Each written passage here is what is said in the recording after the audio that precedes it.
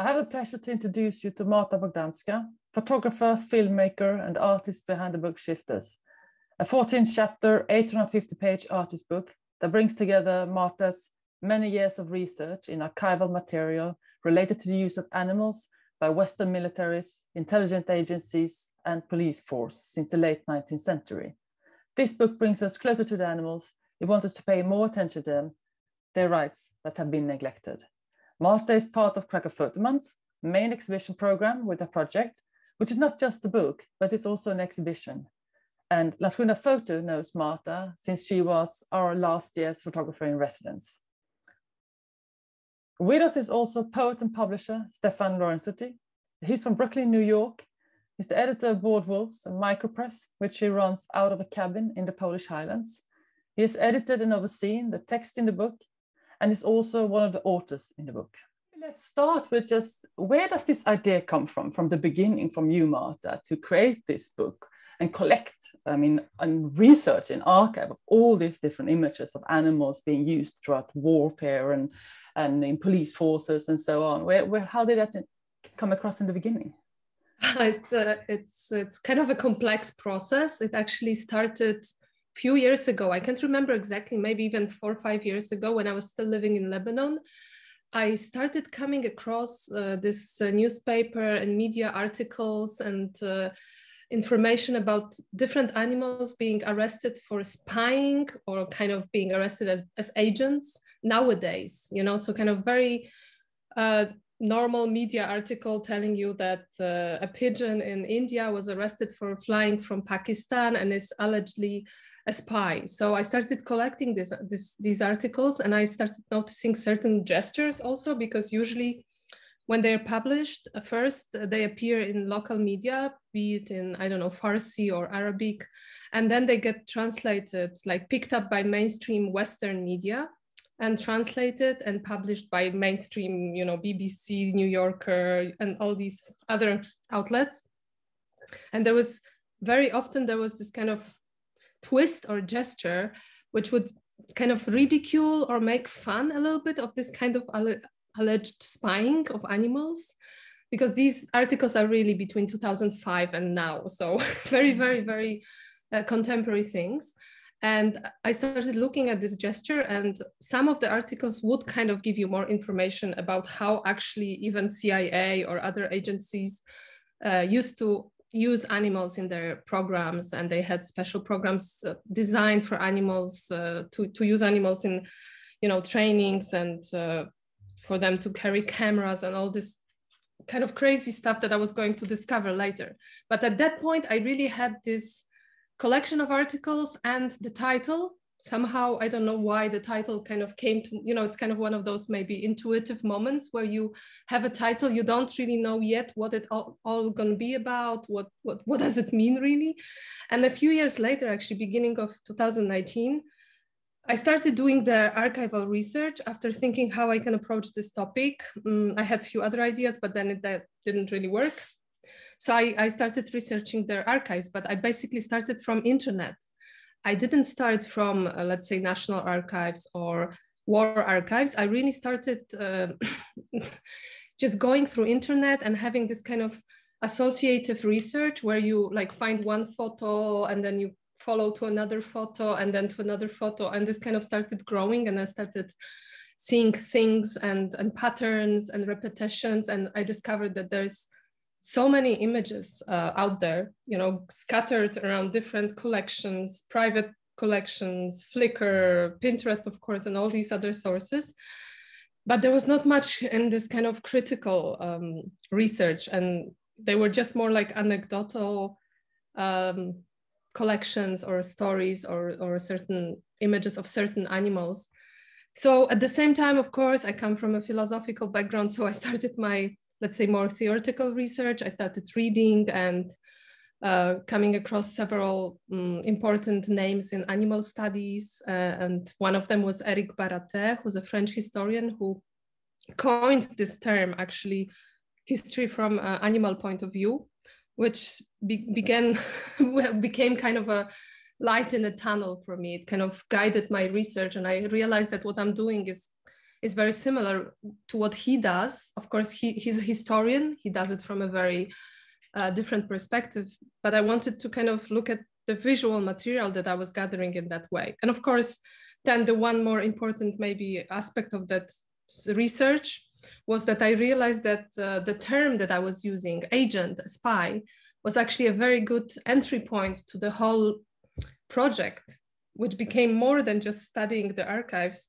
because agent on one hand means a spy, an informant, but on the other hand, it means a subject doing action. So there you could immediately jump to terms like agency, intentionality, subjectivity, which kind of linked my diverse researches together. So from this archival research, I had immediately, you know, it was like a knot tying together all these things that were going on in my mind. So yeah, that was like the beginning.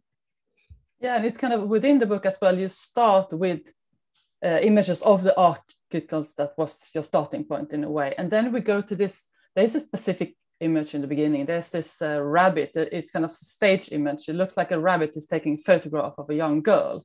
And it seems to be quite specific in the editing that is placed in the beginning. Can you tell us a little bit about that specific image and why it's like one of the first images you see in the book?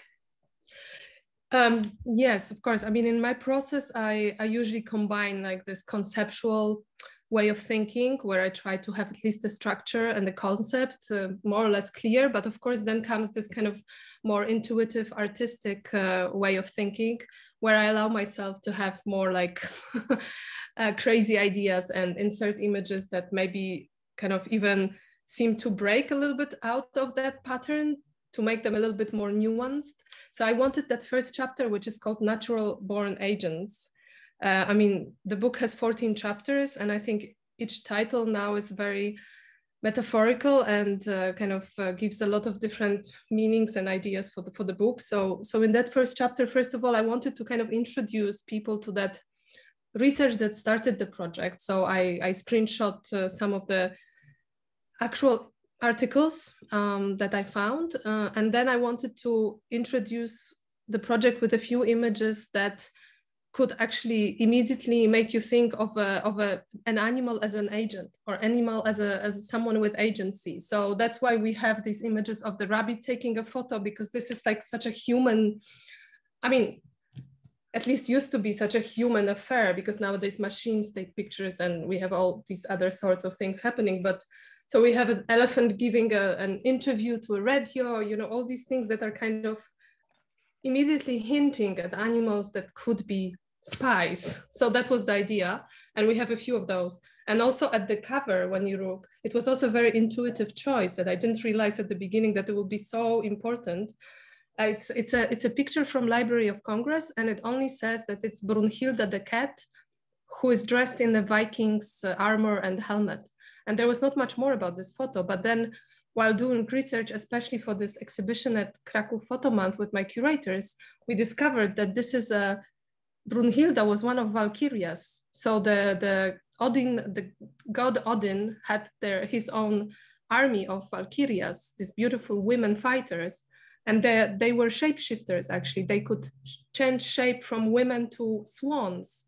So Brunhilda became like a guide for this whole project. And now she's very important. And it was just an intuitive choice to put her on the cover at the beginning. You know, I didn't really know all these stories that were kind of building up while I was doing research for 2.5 years. So, yeah.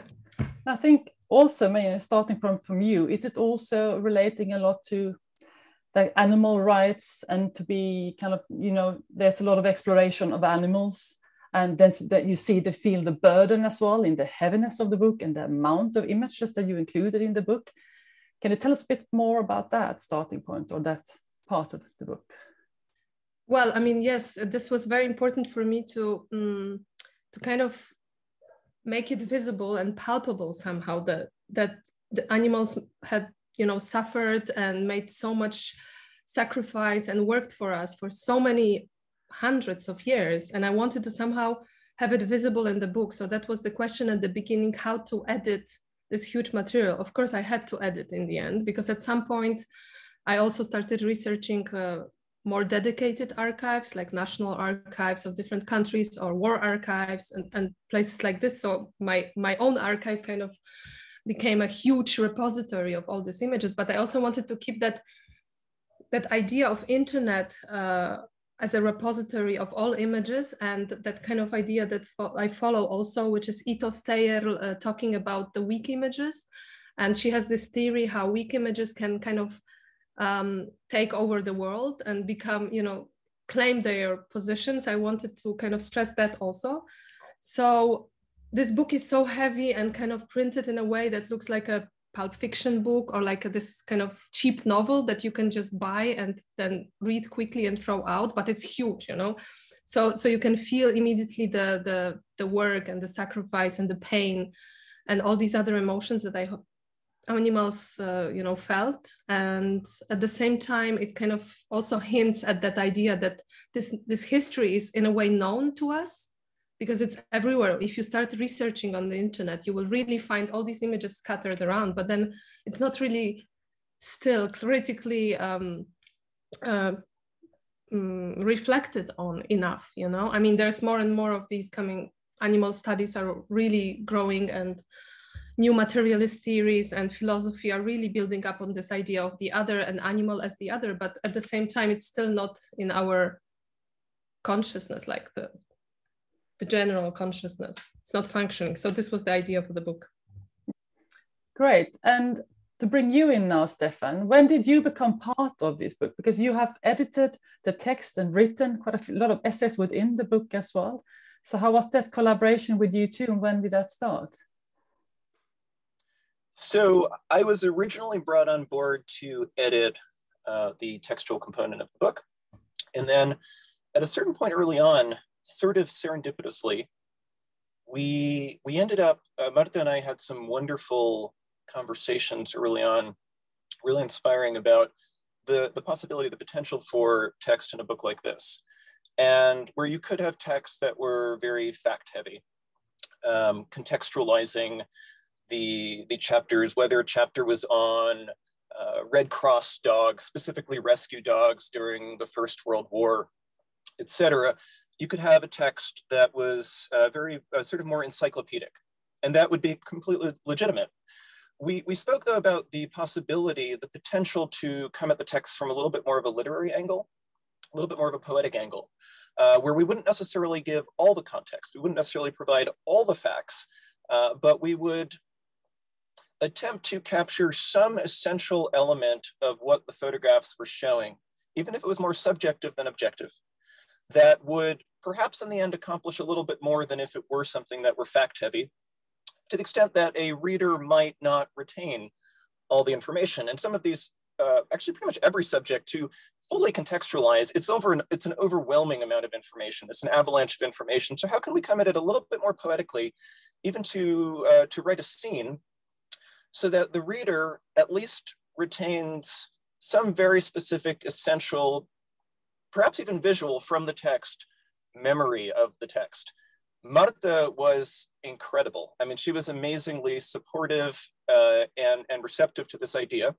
I am a poet, I should say. I should back up and say that I'm a poet, and I tend to write micro poetry. So some of my poems are itty bitty little nutshell poems where I'm trying to capture whatever it is that I want to convey in as few words as possible. So this was a really interesting challenge. So basically, in the end, I didn't end up editing. I ended up writing about 3/4 of the text, and then I reached out to 3 other writers who I trusted and who I was just genuinely curious. What will Helen write about Soviet attempts to use moose as cavalry animals, etc., and then edited those texts. So in the end, I think it's about 13 texts that all kind of come from an unconventional angle at these subjects. And in every case, it was about what's the angle into this that is perhaps not the conventional angle for approaching the subject. In the course of doing research, I read, I should begin by saying, I knew pretty much nothing about any of the subjects I wrote beforehand. And so as I began delving into research material, primary source material, it quickly became apparent that most of these animal histories, let's say particularly famous dog from World War I, it was usually anecdotal. And as Marta says, there's very little that's analytical, very little that's reflective or comes at it from a more philosophical angle, or even an animal rights angle. It was all pretty much anecdotal, 3/4 of the material. It was telling stories with an emphasis on, oh, isn't this charming? Isn't this so charming that the animal is saluting its human superior? Isn't it so charming that the animal had its own rations? And I found this really disturbing because for the most part, just about every story I read, every story I researched, and every story I decided to focus on, with the exception of one, which I might mention later, Stubby, I found all of these stories pretty much saddening across the board. And it was exploitative across the board. And yet 3/4 of the writing was focusing on these sort of charming details or sort of a more anthropomorphic approach to these stories. And like, oh, it's so hilarious that Wojtek the bear was swallowing cigarettes that he would smoke with the Polish soldiers, and they would give him cigarettes and he would eat them. Isn't that hilarious? And then it doesn't mention that later on he died perhaps because it was just destroying his lungs, as you would imagine eating cigarettes would do. And so I felt really strongly committed to not allowing myself to romanticize or to in any way treat situations comedically that were really not funny, with a couple of exceptions. But I think for the most part, like, there's very little humor in my writing, I guess, for these subjects, because I just felt like, no, it's inappropriate. I see that in that essay you wrote, Stefan, called Bite Suit, and it's kind of bringing us more into a contemporary time where American police use dogs or train dogs to bite humans, actually, or to chase the bad guy or something, as written. And that adds another layer. It kind of brought me back to more current times as well, reading it. Can you tell us a bit more about that text? Sure. So a lot of the text in the book, I think, First World War, there's quite a bit on the First World War and the Second World War. Bite Suit was actually the first text I wrote. And I had been going through the photographs for that chapter. That chapter is called Discipline and Punish.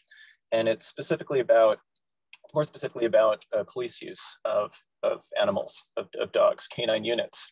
And I was really drawn to the images of the training of the dogs. Now, most of these images are from the earlier part of the 20th century. And basically, you have this big poofy suit. You look like the Michelin Man. And you have the dogs lunging at and biting the suit and sort of clinging on. And there are lots of these images repeating. So I became kind of interested in this bite suit. That was actually the original thing that I sort of latched onto. And so I began researching bite suits, which I'd never heard of or even realized there was such a thing. And I started finding them on Amazon, and they're pretty expensive. They're like 2,000 euros. You need an institutional budget. And that got me into researching bite suits. And I noticed that a selling point of all the bite suits, and again, these are expensive. So this is really institutions like a police department are going to be looking to buy these. A prominent selling point was allows the dog to bite everywhere and repeatedly. So in other words, in the training of the dog could be trained to bite everywhere and repeatedly, which I found very disturbing, that it was there as one of the reasons that you would buy that suit. And then I ended up in researching a little bit, going into canine units, because we're at a time right now, in the United States, where just about, in addition to unarmed Black males being shot by the police to an endemic degree, every week or so, there's a video released of usually a Black male being attacked by a police dog, often without provocation. And one prominent case, which I won't go into the details too much right now, it's in the text, but it was in Salt Lake City, Utah, where the police sicked a dog on a man in his driveway, and then later lied and said that he was threatening them, but video body cam footage, which went viral, showed that that was not the case. And so I went to the Salt Lake City Police Department, and it was interesting reading on their frequently asked questions about the canine unit dogs, when the dogs do bite, they are trained to bite and hold the suspect until their handler is able to take over and place them into custody safely. This usually results in very minor injury to the suspect. So I was very interested in that, or that very minor injury. And the more I researched it, the more I realized, yeah, it's not very minor injury, and it's a very specific American that's getting bit repeatedly, and those are Black Americans. And eventually, it led me to the Ferguson report, Department of Justice report on the Ferguson Police Department, where there's a section on canine dogs. And as I went, I got deeper and deeper into American history and into the really dark and ugly sides of American history, going back to the Civil Rights Movement. There are many iconic images of white police officers in places like Alabama setting German Shepherds on peaceful Black protesters. And it took me even further back to slavery and white slave owners using dogs, training dogs to specifically distrust their slaves in really horrific ways, having a slave beat a dog so the dog will distrust slaves, and then the idea was sending the dogs out to catch slaves that were attempting to escape to freedom. That was an example. It's the longest text, but it was an example of just beginning with one motif that Marta had focused on, and oh my gosh, I was like, there is a book to be written here. In fact, there are books written on this subject about how canine dogs are not about protecting the public, even though on public television, it's always like, oh, look, the dogs are catching bad guys. And then at the end of the day, they just want their squeaky toy. That's sort of how the local news covers it. But in reality, it's like, okay, this is about controlling a very specific part of the population. It was really important for me to have this connection to also all the other rereadings or rewritings of the history that we're witnessing in the last years, which is like the history from the point of view of minorities, all the hair stories. And I think this kind of project fits within this larger spectrum of trying to retell history from the peripheral characters or heroes, that were always neglected. And so that was really interesting for me when Stefan brought the slavery period, because I think that's another example. And I was also super happy that Barate accepted to write the preface, because he also very much stresses this continuation, or this like being in line with all these other rewritings of history. So I thought that was a very important kind of like an area to be in, And Stefan, are there any other specific texts that you want us to dig a little bit deeper into that would also explain more of the content? Yeah, so I think the Animal Partners Program, there's a lot there. The Animal Partners Program is a CIA program that they ran during the Cold War for a number of decades up through the 1970s. And basically it was the CIA looking at ways to weaponize animals, or to use them as intelligence gathering agents, as assets. In most cases, taking advantage of the fact that through some really sensorial capability of the animal, allowed animals to go to places to penetrate, for example, dolphins swimming into Soviet harbors, to get to places where a human agent could not go. One of the more remarkable ones, for example, an example that I like is ravens that were trained to carry listening devices to particular windowsills of, let's say, a diplomatic building, diplomatic outpost. A raven would be trained with a laser pointer to carry a listening device disguised as a piece of slate up to a particular windowsill with windows open, drop the piece of slate and fly away. So anybody in the office would just have seen, maybe noticed the raven on the windowsill. Meanwhile, a listening device disguised as a part of a slate windowsill has been dropped. And so there was a lot of stuff like that. I'm sort of smiling. That's one of the ones that I think I can be like, that's pretty cool about, but there were, the majority of these projects were pretty disturbing. And I think Acoustic Kitty is one that stands out to me as humans are just awful. It was a cat that they cut open, the CIA, they wired it. They literally put audio equipment into the cat, a wire down the spine, an antenna in the tail. Then they sewed the cat back up, sort of like Victor Frankenstein style. You would think the cat would be dead by this point, but the cat was still alive. the cat was literally a mobile eavesdropping device. And the idea was that like if two, you know, Soviet officials or diplomats were meeting like down by the wharf or something, if they saw a cat, nobody would react to the presence of a cat. The animal would be disregarded, which actually is sort of like a metaphor for the whole, for so much of shifters, is that the animals don't really matter, they're disregarded. And the idea is the cat would pick up, you know, pick up whatever for the CIA to listen into. There's like millions of dollars spent on this program. The very first mission, the story goes, this might be apocryphal, there's some disagreement, but the very first mission, the cat was pushed out of a van and promptly run over by a taxi. And that was the end of the program. They discontinued it. And so there was a lot of stuff like that, which, by the way, is for the most part, if you research it, it's a lot of, it's sort of, again, comedic relief, but like definitely not funny for the cat. Marta can talk more about animal partners. She's the one who directed me toward this program. I will just say one of the more fascinating things for me about this, about researching the text I wrote for this book actually was the CIA Freedom of Information Act reading room. I recommend anyone go to it. It had all of these documents about animal partners, not just animal partners, but animal partners are public. And you have all of these memos and you have these feasibility reports. And if anyone out there listening, Google pigeon photographers, CIA, animal partners, CIA reading room, and you will find a feasibility report on using pigeons as, maybe Marta can talk more about this too, but pigeons as spy photographers. The amount of detail down to like a pet food supply that's recommended in Wisconsin for getting like a specific type of seed for the pigeon, really astonishing.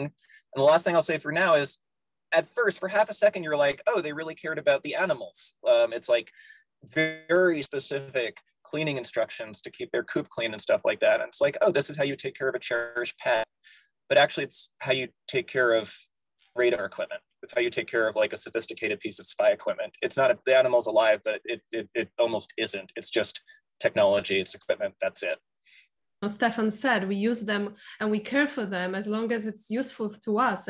It's our interest. You know, we also research scientifically animal capacities and skills as long as they can be useful to us, but we don't really give them their rights. We don't really do it just for the sake of understanding them and getting better communication. I think this is the point. And also in this program, Animal Partners, it was an amazing, I don't know, maybe fate coming into play, because when I was already working on my last dummy for this project, in September 2019, suddenly CIA decided to declassify most of these documents. They were before classified and you couldn't really access them so easily. So I was like, it was a gift, you know, suddenly happening when I'm working on this book.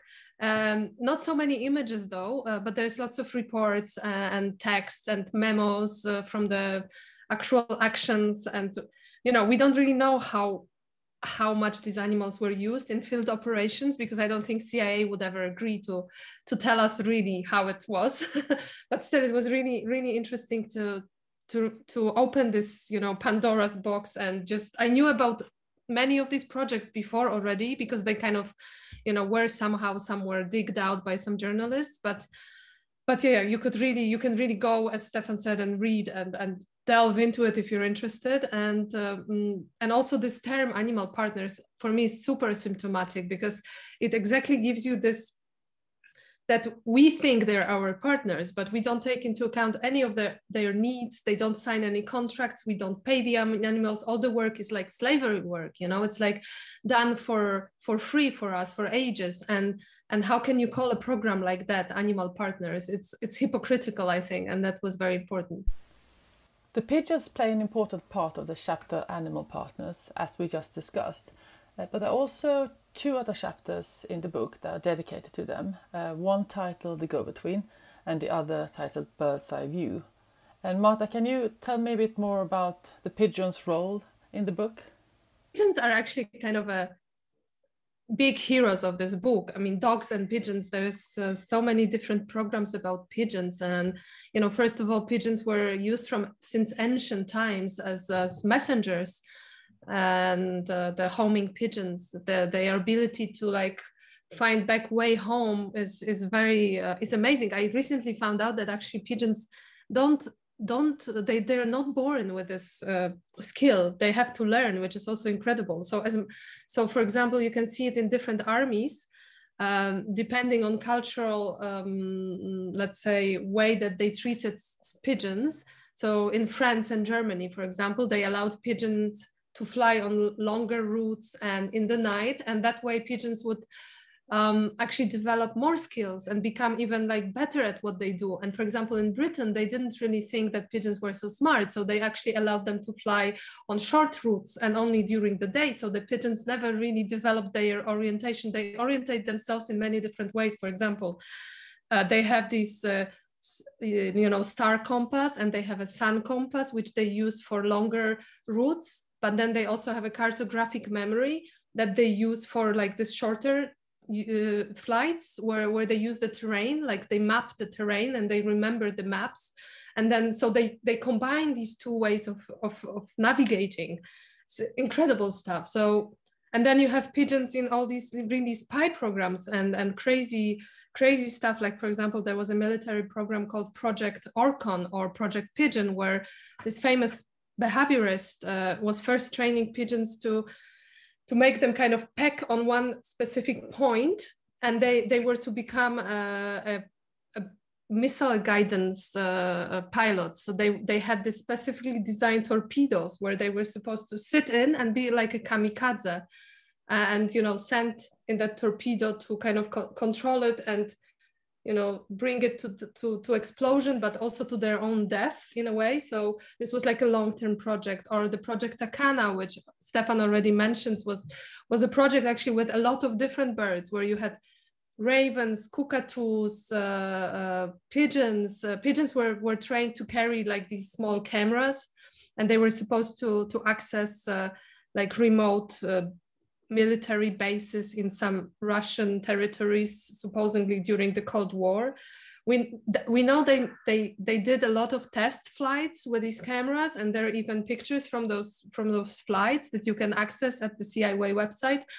But we don't know if they were actually used in like real operation, So pigeons, wow, they have amazing stories, and they also have they have also these individual stories. We have Cherami. This is something which is really also important, is this bringing back the individual history of animals, because we treat them as, species. We have dogs, cats, cows, but we rarely talk about a specific cat unless it's our pet, but, in the scientific way. And what Professor Baratte also does, he tries to bring back this like individual biographies. His last book was called like the animal biographies. You have 10 very specific animal stories where you have this one giraffe, this one monkey, and it has a name and it has a history. So that was also a very interesting point for me.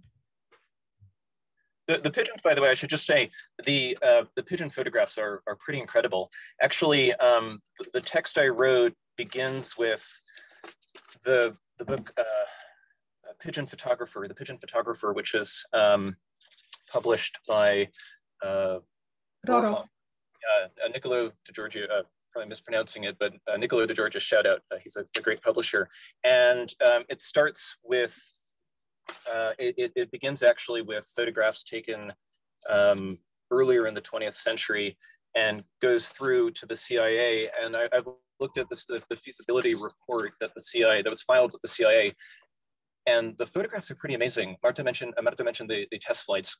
They did test flights over the Washington Navy Yard and Andrews Air Force Base. And basically the pigeon had a small camera strapped to their chest, and it was there was an automatic shutter mechanism, and it was timed. So you could basically, the CIA could do like trigonometry or whatever with Pythagoras, figure out when the pigeon would be over a specific coordinate to time the shutter to go off at that point. So like when it's flying over a Leningrad shipyard where research on nuclear submarines is being done. The photographs themselves, and I'm gonna be very careful to say that not the photographs that the pigeons took, the photographs that were taken by a camera on the pigeon. We could do a whole talk just about, Marta was mentioning, like the language that's used, the verbs used to describe what the animals are doing or is being done through them. The photographs are amazing. Like if you go on Google Satellite, the images are they're just really junky Google satellite. It's like this pixelated mess.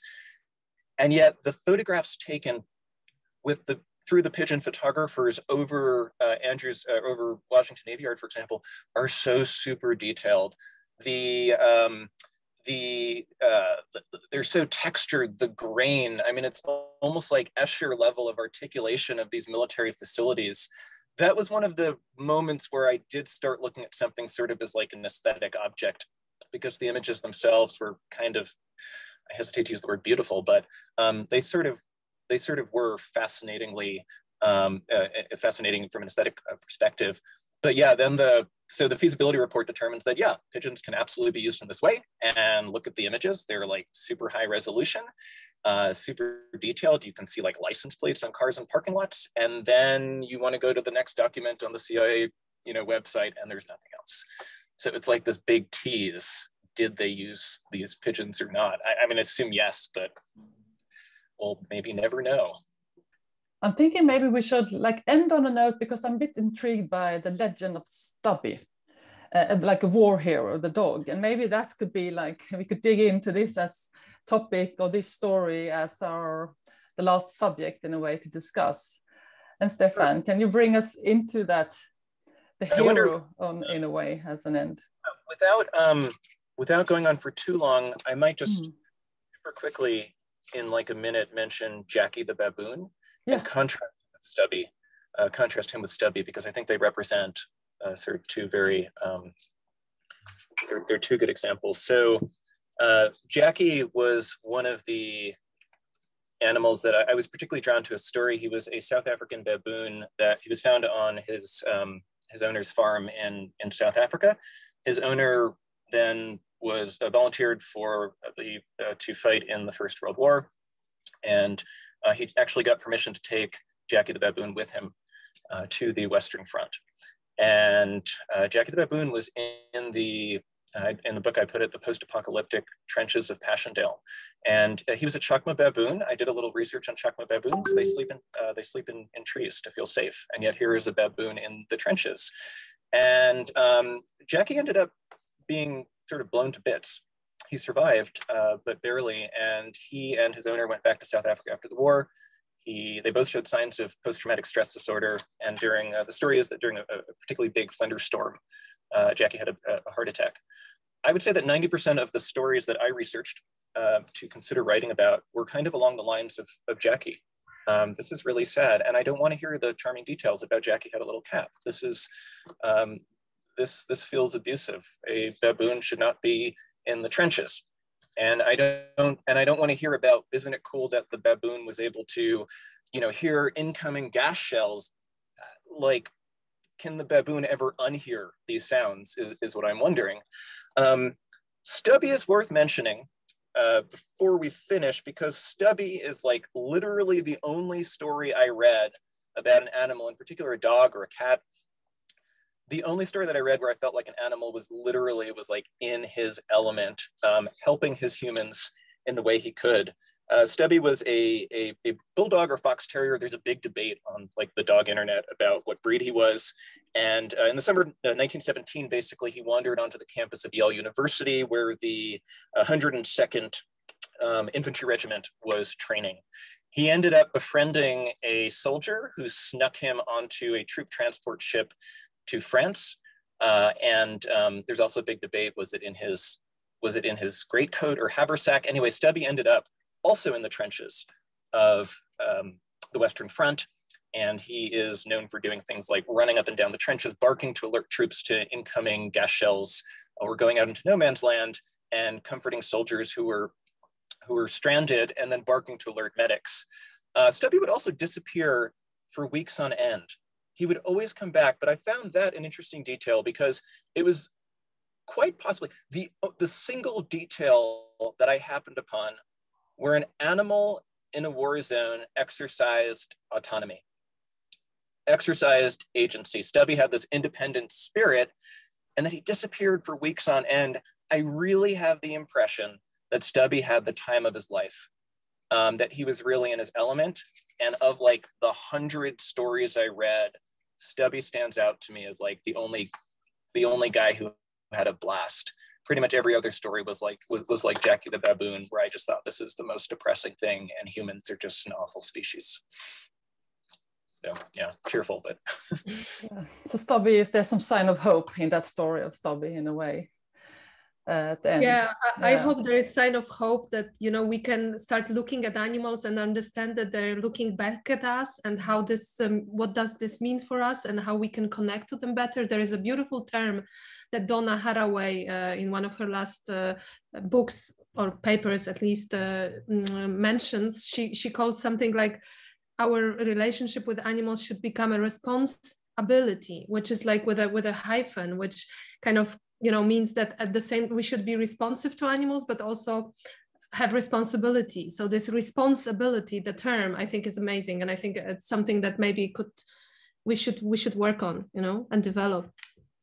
I mean, I'd like to thank you both so much for this conversation with you and to get all this knowledge about the book. It's fantastic. And thanks to everybody that is listening as well and watching the film, and to all our collaborators as well and partners. Thank you everyone for listening and joining us here today. And yeah, thank you very much everyone for listening, and you should get the book. This book's going to be, I think, I'm biased, but I think it's going to be legendary. So.